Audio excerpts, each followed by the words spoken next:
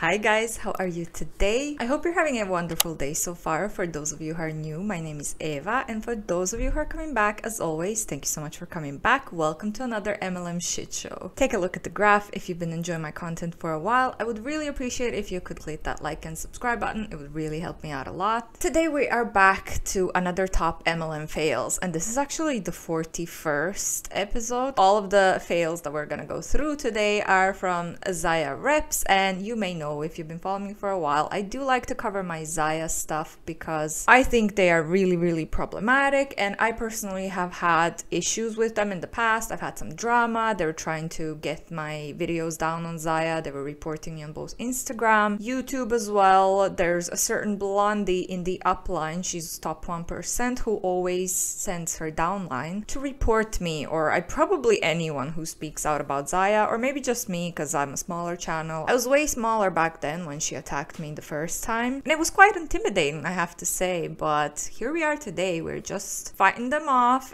There's currently a whole ZYIA playlist that I'm going to link over here, up there. My hair is still pretty dark. I'm trying to wash it as often as I can. Not every day, every second day. Yeah, I don't know why these colors always turn out so dark. This is almost black, and it's supposed to be light brown, like the brown that I had before I dyed my hair. So let's just put a little disclaimer in here and let's get into the video. Disclaimers. Alright, so the first one is a reel. Get you out of your comfort zone. Why would we want to do that? It's called the comfort zone for a reason. So she says, answer me this. Why are we so comfortable sharing our favorite kicks, our favorite pair of denim, where we get our haircut, but are so afraid to monetize that recommendation in the form of a sale? Because we're afraid of what someone we went to school with 25 years ago may think, afraid that we are, gasp, selling something we love, afraid that we may become one of those people that your second cousin who you haven't seen in decades talk down on. I read gasp, but I guess I was supposed to be like, selling something? Why on earth is that a problem? Why would we even choose to make that into an issue? I am a proud social seller. I turn my business as an activewear rep into income for my family. You can too.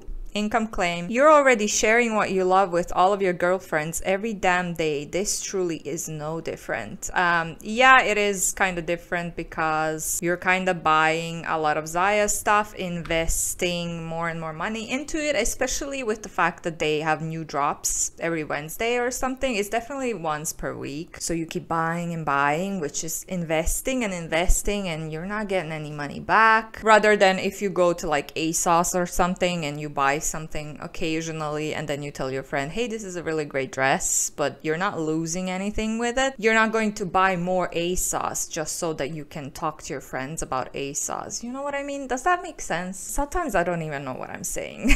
But of course, again, I always say that we shouldn't be afraid of what other people are going to think about us. This is something that I've struggled with a lot in the past. I've only learned to overcome this last year when I started my YouTube channel. It kind of started a little bit before. I've done some preparations, some things like being a little bit more active on my social media, trying to break this iceberg, or just ice. Yeah, I wanted to put myself out there, but I was afraid of what people back home are gonna think, stuff like that, which is really, you really shouldn't care what other people are gonna think about you. But like I always say, since this is about an MLM, she's not trying to tell you that.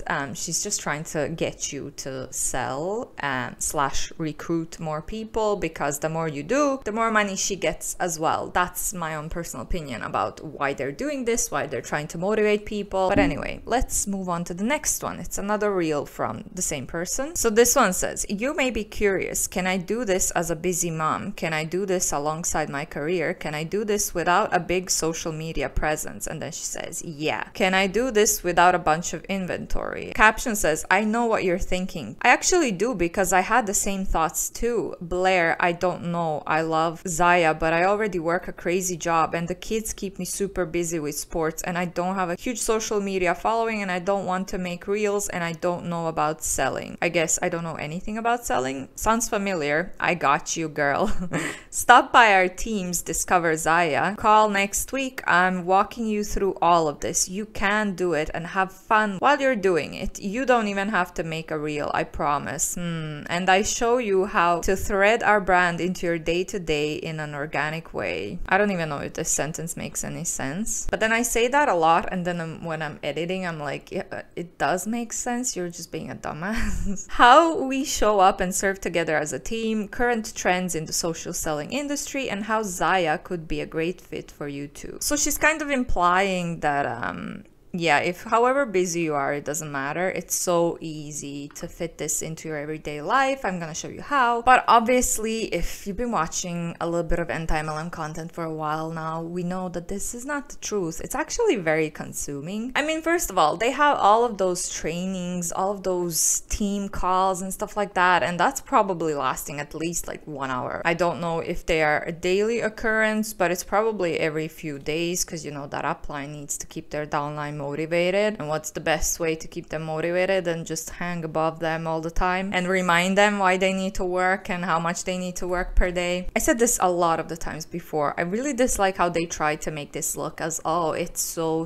simple. You can fit it into the pockets of your time. Even if you're just going to cold message some people on social media, you still have to dig out their profiles. You have to copy and paste the same message. If you're liking posts, commenting so that they notice you, this all takes time, and it's not just as easy to be like, well, sit for 5 minutes on your phone and that's it. It's like it takes you a few minutes to actually start doing the thing. It's a lot more complicated and it's a lot more time consuming than they make it seem like on social media. And again, like, don't worry, you have kids, your kids keep you busy. Don't worry, you can totally do this business on the side and low-key neglect your kids, I guess. They would probably say, well, you need to go to watch your kids play sport, but you can do this while you're watching your kids play sport, and then you just end up being on your phone and not actually watching your kids play sport. That's just my opinion on that anyway. Let's move on to the next one. This one says, can you feel the shift? I can. Our expectations of work are changing. There is a higher demand for supplemental income streams, an increased desire for flexible hours, and the need for personal connection, even if virtually.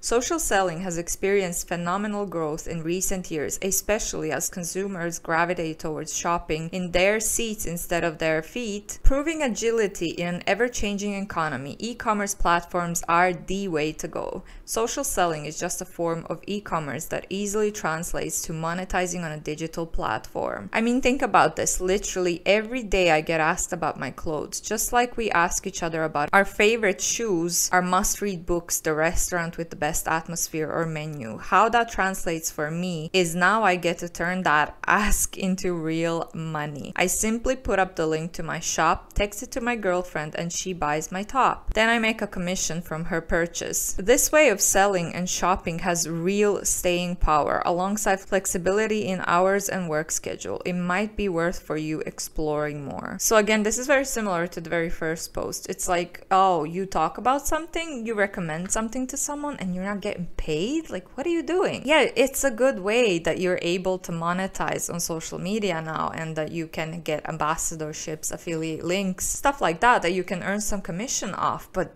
it doesn't have to be that every single thing you mention on social media is an advertisement for you to get some commission off of it. Are you not still allowed to share the things that you love if you're not promoted by the company? They kind of make it seem like, oh, what are you doing? You're recommending stuff, you're not getting paid for it. Just buy from a brand that's gonna pay you for advertisement. It's just kind of a weird way to look at it for me. Not everything has to be monetized. You don't have to get paid to share something that you love. Like I said, it's a good thing, but it doesn't have to be every single product or clothing, a piece of clothing that you have. It's a bit weird to me, I don't know. Next one says, we don't blame the fridge for what we put in it.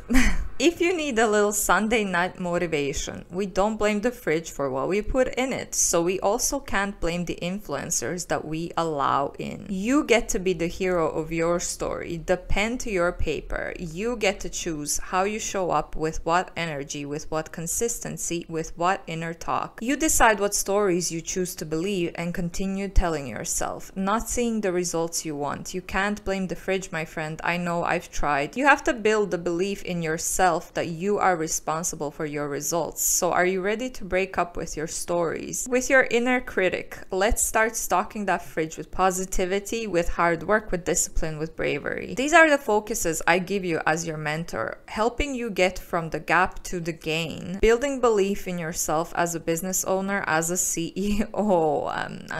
No, you're not a CEO and you're not a business owner. If you join a multi-level marketing scheme, you are just an independent contractor for that company. You're not actually a business owner. I mean, this is crazy that they keep saying this. You can be terminated at any point as well. So if you can be fired, you're not a business owner. You're definitely not a fucking CEO. It's never been just about the leggings. Those leggings can be your vehicle for change, and I have the keys ready to hand over. All you have to do is say yes. Oh man, that's just messed up. I'm not even gonna say anything. Let's just move on. So this one is from a tippy top rep who is doing well in ZYIA company. And this was actually sent to me by one of you girls. Thank you so much for sending all the tea about ZYIA lately. And so she says, these images are proof that she joined in ZYIA very early, the very first month, yet she claims that anyone can join and be successful. I was in it for almost 2 years and I got nowhere with it, and not for my lack of trying. My God, my nose is very itchy today. Okay, so she's kind of like hopping around, and then the caption says, it's my ZYIA 5-year anniversary. What started 5 years ago has evolved into something that changed my life and thousands of others in every way possible. I was immediately obsessed with the bomber bra, like crazy obsessed. It was a great price point, fit amazing, and was lined. I wanted it on every woman in America because it was so perfect. Okay, I became more and more obsessed as ZYIA kept releasing new items every single Wednesday that made me feel and look amazing in the clothes. But I was hardly an influencer. I was a stay-at-home mom turned hopeful micro-influencer, as evidenced by the fact that I struggled to take pictures of myself. This is still up for debate that my photo skills have improved. What I can say is that I've quickly gotten over the fact that I thought I had to look like a fitness model to share pictures of myself in the clothes. This is me. I have found my voice in a way I didn't realize I needed to. My confidence has grown by leaps and bounds because of amazing activewear that tells me, girl, it's okay, you don't look like a fitness model, we're going to make you look like one anyway. Can I tell you, as someone who has had the ups and downs of body image and my relationship with food, it's so nice to finally feel comfortable in my clothes and my skin. That I didn't have to change anything physical about myself to work this business and opportunity, and neither did the people who wanted to partner with me. Whether you purchased ZYIA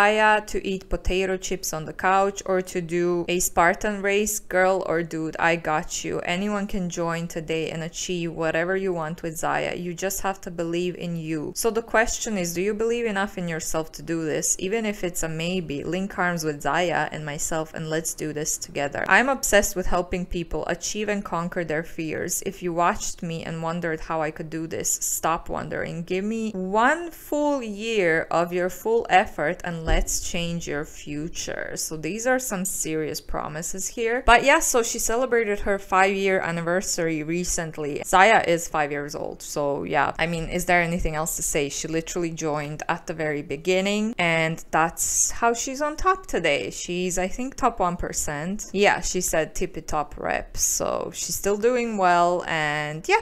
Like we always say, you either have to join really, really early, or you already have to have a big following in order to succeed in an MLM. Again, some things here I do agree with. You don't have to look a certain way to post on Instagram or to wear like sports bras and gym wear and stuff. But when it comes around to this being a MLM, I don't think that they are saying these things to actually make people feel better, to empower other women. I personally think that they're just saying saying this because they want to recruit more and more people because it brings them more money. So anyway, let's move on. This one says, if you're looking for that hype girl, I got you covered. I'm here to cheer you on every step of the way. If you're looking for that fun, energetic, hot mess of a mama type vibe, I'm your girl. I'll be with you every step of the way, pushing you to shatter those ceilings. I'll be here pushing you to raise the bar for yourself when it comes to your health. You guys are my motivation and I'm here to be yours. We can sweat it out together, scream together, trip over our weights together, lol. If you're looking for that hype, I got you covered. Life is tough enough. We need to make things fun and enjoyable. And although you may be cursing my name after a workout, I promise you'll never feel stronger. This was a little bit of a hype up, I think, for those workout sessions that they had throughout January and February. I spoke about them in one of my previous videos, or maybe even multiple previous videos, so check out that ZYIA playlist if you want to know more about that. So next one says, if someone is judging you, that's their problem. Don't make it yours. First of all, I love her tattoos. They are so pretty.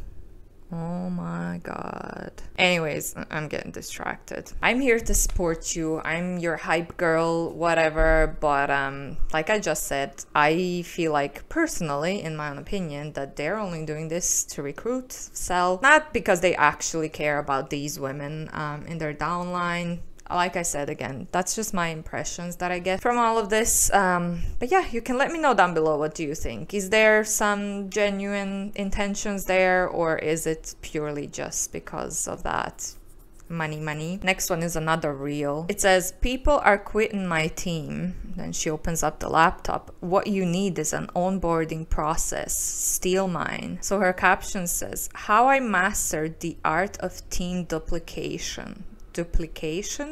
First, I created an onboarding process for new people that join my team. A good onboarding process needs to show a new recruit exactly what actions they can take to get leads. Leads are going to be what gets them into profit fast. Here's an example. Day 1, create curiosity about something new you're doing by posting a teaser on social media. Day 2, do a live video sharing your new partnership and your story. Day 3, tell your story again in a written post. Day 4, share your new routine with the business products in your stories. 4 days of intentional posts and watch your new recruits DM explode with questions. Second, make that process easily accessible inside a private Facebook group by using guides. Tag your new recruits in day 1 of the onboarding process. 3, don't take it personally or beat yourself up when someone quits your team. It's your responsibility to give them the tools that they need to get started. It's their responsibility to take action. Do you have an onboarding process for your team? So this is kind of like, we can see how strategic some of them do. Like, it's like marketing something. I guess, I mean, it technically is marketing something. And it's really well thought out. And she has all the steps that she does. And she probably shares even more details on like her actual onboarding calls, training calls with her team. So when I see stuff like that, I realize like, okay, this is not just them. Usually, a lot of them are just posting whatever, banging their head off the wall, but some of these people out there exactly know what they're doing, they're aware of what they're doing, and they are actively coming up with these tactics, in my opinion, manipulation tactics on how to get more people to join your team because you're gonna get more benefits. Yeah, I mean, I get it, like marketing is always kind of that. You're trying to get people interested and to buy from you, but again, since this is literally an MLM where you're recruiting people into a pyramid scheme, in my own opinion, that is when it becomes really problematic. But anyway, next one. Wow!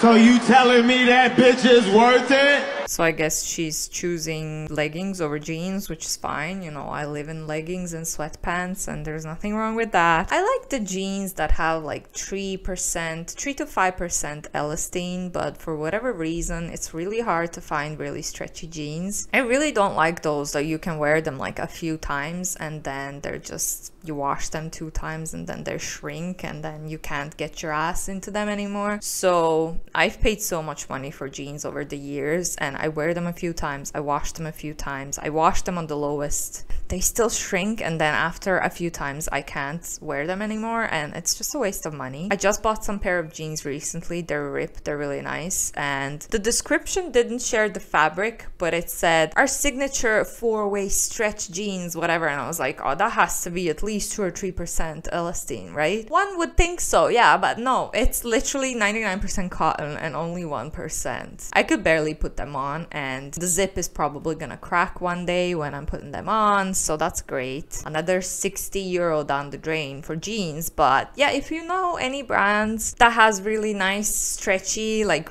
properly stretchy jeans, like I said, 3 to 5% elastane, please let me know down below. But anyway, I guess if this tells us anything, it's just the fact that they do have a lot of inventory, which is something that they say, you don't have to buy if you don't want to, you don't need to have inventory. But when they have drops every single Wednesday, of course people are gonna want to buy new stuff so that they can follow the trends and keep promoting their new stuff, right? So there is inventory, clearly. Next one is another reel. I like myself. Using baby voiceovers to be kind of like sassy never sat right with me. But anyway, so I guess it says, oh, you don't like me, I don't care. And then the caption says, you can't be good enough for everybody. And again, that's true, but I wouldn't say that if you're an MLM person, I would not say that people don't like you. Usually they probably think that you're vulnerable and they're probably trying to help you in whatever way. Sometimes people do stupid things or they say stupid things thinking that they're helping, but they're actually just pushing the person even further down. It's really sad that all of the reps, well, most of the reps in MLMs are usually just trained to think if someone doesn't support you, that just means that they don't like you and they're jealous of your success, they're jealous of this and that, when in most cases it's actually just people who care about you and who don't want to see you lose so much money with an MLM company. But yeah, this is what we get at the end, like, oh, you don't like me, I don't care, and it's kind of sad. The next two posts are from my very favorite ZYIA top 1% rep who may have reported me and sent her downline after me multiple times in the past. So she is still, to this day, she is still targeting Aussies a lot. Like every second and third post on her Instagram is gonna be about Australian girls and she's trying to get them to join her team. I said this before, like she's top 1%. She has so many people in her downline, and ZYIA went to Australia recently. Can you not just let at least Australian girls recruit other Australian girls? Why do you have to go so hard after Australian girls as well? Leave some for the rest of the poor people at the bottom who don't earn any money. Oh, but anyway, this one says, where are all my Aussie activewear loving ladies at? Do you love being active and wearing cute clothes? Does starting an activewear business as a founding leader in your country sound incredible to you? And this is a new keyword that they use, founding leader. You're not starting a business, you are joining ZYIA as a network marketing coach. Okay, let's just put that out there. This is crazy. How can they just make up stuff like that and get away with it? It's just beyond crazy to me. ZYIA has just landed in your country and I'm looking for ladies who want a spot as a ground level rep who will help continue the ZYIA launch down under. And can I just say, this opportunity is one of a kind. Being a founding leader, again, you're not a founding leader, means you have the opportunity to be very successful straight out of the gate. Well, yeah, I guess if it's new in Australia, then you may have some opportunity to do well and to recruit a lot of people. It still doesn't make it right, and you still shouldn't do it because all of the people underneath you are going to be losing money, so it's quite unethical. You'll be the first to get the word out on this new brand and the possibilities will be endless for you and your team. If this sounds even a little exciting to you, comment below with your favorite Aussie inspired emoji and I'll send you some no pressure information. Come be besties with us American girls. We cannot wait to meet you and have you on our team. Yeah, of course they can't, because they're going to earn a lot of money many of the Australian girls. The next post is also the last post, and it's also her, and she's sitting in what looks like a weirdly looking first class. I mean, I've never sat on first class. Is this what first class looks like? So it says, that time I flew first class to my leadership retreat. Just over here, giddy with excitement because my company just announced that our top leaders will be traveling to Costa Rica next year. I've already qualified and will also have my airfare paid for as well. My job now is to help as many of my teammates to qualify as possible. If you're a hard worker, want to take on a challenge, and you're ready to change your life, this could be for you. Let's chat. Our team is having a look inside the business call this week on Thursday. Comment below me if you'd like to join in and learn more about selling activewear from home. So I haven't seen this in a while. I guess there wasn't a lot of trips going on due to COVID and stuff. This woman joined ZYIA in the beginning as well. She joined very, very early, and this is why she's on top, just like the other girl that we spoke about earlier in this video. So this is another proof, just she joined early enough to recruit a lot of people into her team, and she's very successful. It's her 4th or 5th year. I think it's her 5th year as well in ZYIA. So it's the same thing, and we see a pattern here. All the top, well, most of the top coaches, top 1% representatives, not coaches, joined in very early. So if that doesn't tell us anything, I don't know what does. But yeah, clearly she's using the fancy luxurious trip that she's getting as top 1%. A classic, just look at me, I'm flying first class and my company's paying for it, join me, you know, you can do this too. But like, she qualified in advance because she has a giant team underneath her, and I wonder how many people from her team are going to qualify as well, which is really sad when you think about it. But I really don't like this. It's pissing me off. But anyway, that is all I had for you today, guys. I hope you enjoyed it. If you did, please leave me a like and subscribe to my channel for more content like this. Thank you to all of you nice people who are supporting me. If you're not coming from my social media, but if you want to check me out, I'm gonna link my Instagram down below. And yeah, thank you so much for watching. I'll see you in the next one. Bye.